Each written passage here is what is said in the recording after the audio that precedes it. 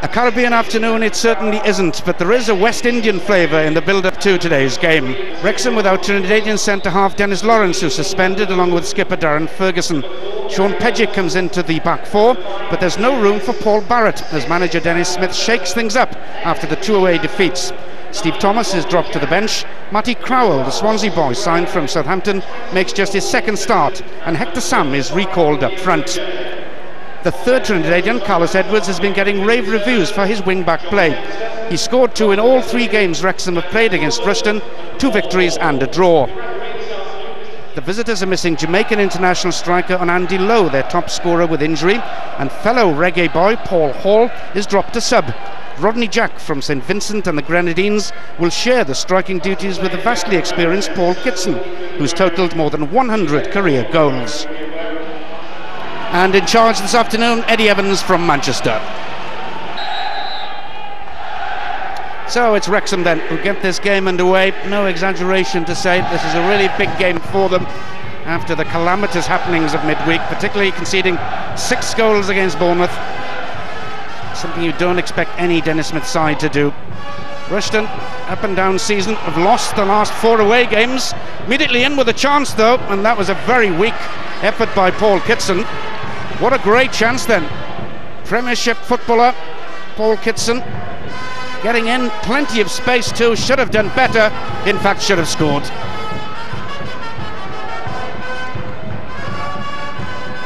Roberts just gets a toe into it. Brian Carey himself starts a 2-match suspension before long for 10 bookings. And again it's Rushden in the yellow who press forward, creating all sorts of problems for Wrexham early on. This must be Kitson now, surely. 2 gilt-edged chances then in the opening seconds for Paul Kitson, and he's failed miserably with the both. But the Wrexham defence in a dreadful mess. Andy Dibble had come out there for it, just getting back into his goal as the ball went safely past the post.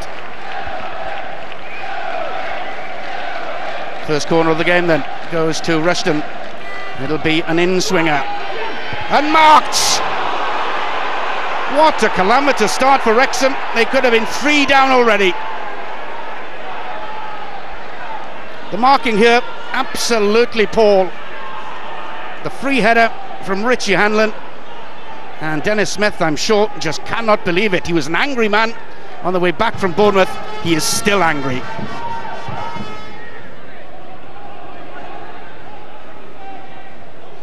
Bignett looking to cross towards the far post. It's a good ball. Another chance again then for Rushden, and Andy Dibble with huge problems, under huge pressure. Somehow or other that ball managed to get across. Could have been an effort on goal for Underwood. Well, Wrexham will be counting their blessings. They didn't go a goal down in those opening exchanges. Now at last they're managing to create something. Llewellyn, now then, did the keeper go over the line? Well, Ashton, certainly his body went over, and it looks as if he managed to keep the ball out. Hanging sort of cross by Llewellyn. Now the feet were well in there. Oh, that was close. Roberts gives it to Llewellyn. So important that Wrexham get some passing movements together. Jim Whitley, the anchor man. Roberts stayed up from the back, does well, good skills for a defender. Still going in the box, forcing Leo Roger to clear that ball away. Good enterprising play then by Steve Roberts. 3 men there in the end. Leo Roger happy to scramble it away. Sean Pejik, all very narrow really. There's a little channel there for Edwards. Good effort, good goal! Oh, 1-0 Wrexham, and it's Carlos Edwards again. This is quite amazing. That's his 4th goal in as many games against Rushden Diamonds. He really does love playing against them. This time, lovely bit of trickery, and onto the left foot for once. And the keeper, Jimmy Ashton, given no chance at all with that one. 4th goal of the season and his first for 19 from Carlos Edwards. What a way to end the drought. Carey with a header, man coming back from an offside position, play allowed to continue. Here he is, Kitson, getting back in the move then. Rushden with the chance to look to develop something from here. Back to Underwood, good ball in towards the penalty area, must be a goal and it's in. Well, that's just what they deserved, because they've been creating some pressure. Rodney Jack on the far side, but that was a beautifully hit cross by Underwood, I think it was, the skipper from left back, hitting the ball into the space, asking the man to get up to it. And Rodney Jack was in there for his 13th goal of the season, bringing him nearer again to the total of an Andy Lowe, the top scorer. But it was the quality of the cross that made it. Jack stretching and beat the keeper well. Great, leaves it for Gary Mills. That's an intelligent ball. Another chance then for Jack. Good goalkeeping by Andrew Dibble. Andy Dibble, such a big, powerful man, 6'3" and 15 stone of him. Brian Carey has come up from the back. It's gone to the far side, headed clear.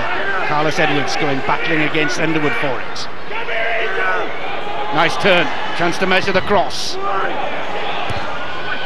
Carey.